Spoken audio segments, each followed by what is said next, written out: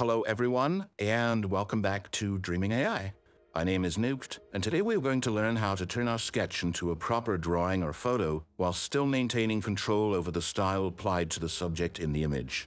It's a bit like LoRa, but without pre-trained models for the occasion. To do this, we will use ControlNet, which I've already covered in a previous video, and IPAdapter. IPAdapter stands for Image Prompt Adapter and is a technology developed by Tencent, a massive Chinese multinational that, like others, is diving into the magnificent world of AI.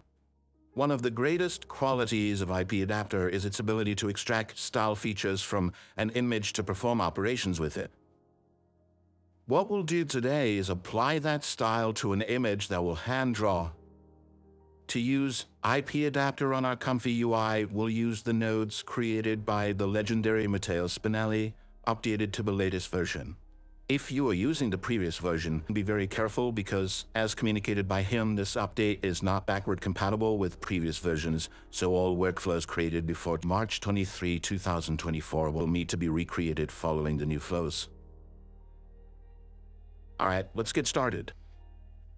First, I installed IPAdapter by simply cloning the repository into the custom node folder and restarting ComfyUI.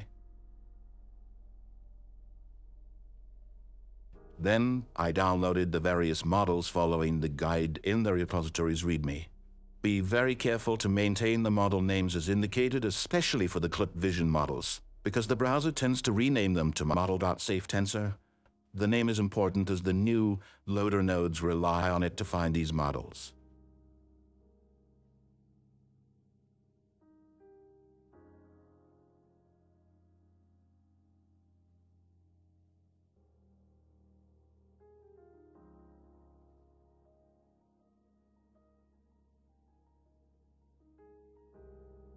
Also, to follow this tutorial, you'll need to have ControlNet installed, specifically ControlNet Advanced, along with a Scribble model. For a more detailed guide on ControlNet, you can refer to a video that I'll link in the description, but briefly you just need to clone the node as usual and download the models into the Models ControlNet folder.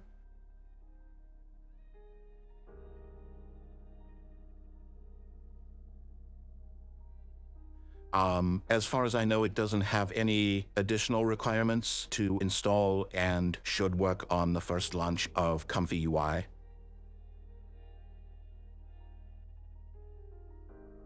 Now, let's go to ComfyUI and load the default workflow. We'll add the clip set last layer for models that need a layer different from the defaults and disconnect the prompts and the model from the case sampler.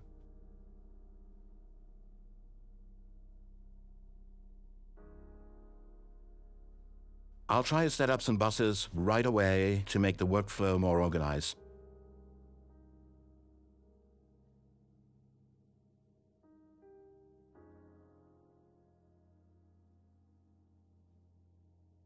Next, let's load IPAdapter Unified Loader, two IPAdapter encoders,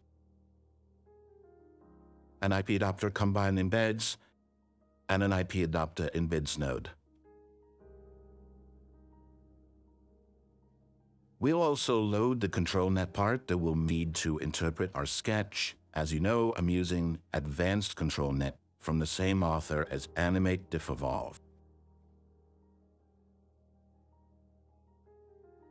So let's start connecting the nodes in this way.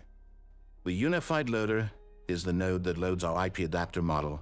Since I want to use only one model for this workflow, let's connect it to all the nodes that require this parameter.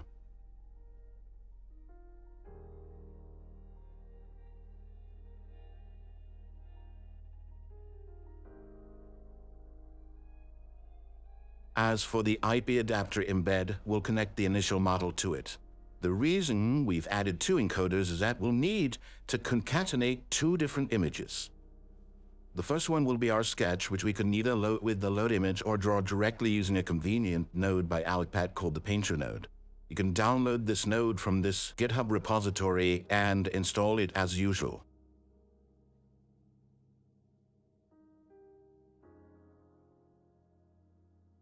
The second image in this workflow will instead be loaded directly from the load image node. Now, let's select a model of our choice. For example, I like the plus model, but feel free to experiment with others if you want. Next, we'll use the Combine Embeds node to combine our two encoders, leaving the method as concat. We'll connect the output of combine to the positive embed, while we'll use the negative of our sketch as the negative embed. Moving on to ControlNet, let's connect the positive and negative of the two conditionings. The image corresponding to our sketch, and through the ControlNet Loader Advanced, the scribble model we downloaded earlier.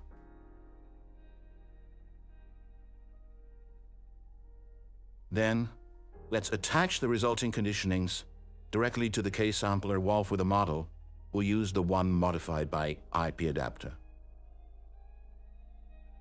Let's replace save with preview, since I don't want to save every output that will be created. All right, now let's configure our workflow. First, let's adjust the weight of our sketch so that IPAdapter gives it more importance than the second image. For this example, I'll load an image I've already drawn, as I don't want to waste time trying to draw something with my very limited drawing skills. Then we'll add some prompts describing the output image, but not too specifically to avoid conflicts with the style we'll inherit from the second image.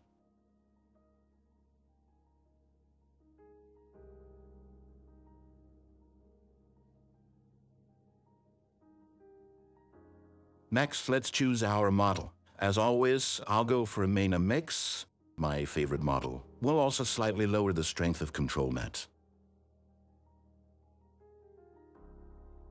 Since we'll do more than one trial, let's set the seed to fixed so we can compare the results better. I'll increase the generation steps a bit, decrease the CFG a bit, and use Euler Ancestral as the sampler, as it's one of my favorites. Finally, let's start generating the image and enjoy the result. Well, we immediately notice that the result is indeed very consistent with what we've drawn and the style we've applied. However, the eyes were not drawn closed but open. I've tried changing both the values and the models of ControlNet and IPAdapter in my various attempts, but the only way to achieve a completely consistent result was to add a simple closed eyes to our positive prompts.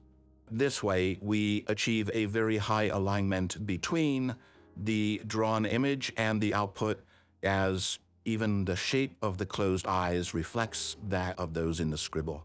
However, I'm not satisfied with the overall quality of the image, which is full of artifacts, so I've decided to add a second processing step. To do this, we'll simply add another K-sampler where we'll connect the original conditionings and model. For the latent, we'll connect the one from the previous K-sampler. Then we'll leave the rest as default and decrease the denoise to a fairly low level, as this K-sampler should only have a small impact on our image.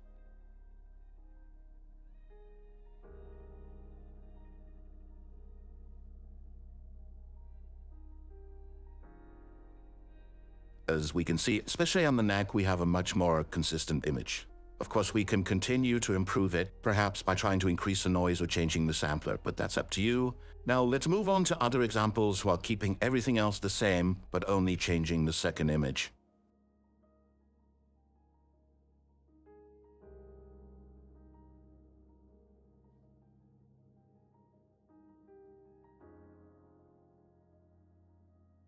As you can see, the style has been maintained very well. Let's see if the eyes are also correct. In the second pass, the eyes are not consistent with the style of the image, although they are correct in the first one. To correct this, we can further decrease the denoise so that the model doesn't put too much of its own into the image. In other cases, you can also directly modify the prompt. Well, that's all for today. I hope this video has been helpful. For me, this is part of my persistent attempts to create controlled graphic coherence between one image and another. I would like to be able to create something animated simply starting from sketches one day, which is still a bit difficult for me with current systems. But I must say this was a fairly satisfying step, and I hope it is for you too. I want to thank everyone who has decided to support me both on YouTube and on Patreon, and all those who have decided to subscribe and leave likes. And if you enjoyed this video, please consider liking and subscribing too. Also, if you have any questions, please let me know in the comments below. I'll be happy to help you out as much as I can. And until next time, keep dreaming.